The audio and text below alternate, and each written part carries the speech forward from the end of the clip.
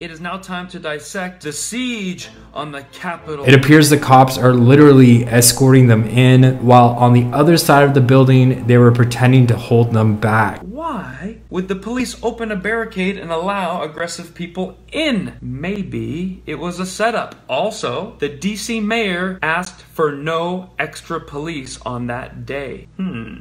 Getting tricky. I saw a video of a guy breaking into the Capitol and Trump supporters stopping the guy on tape. The guy didn't look like a typical Trump supporter.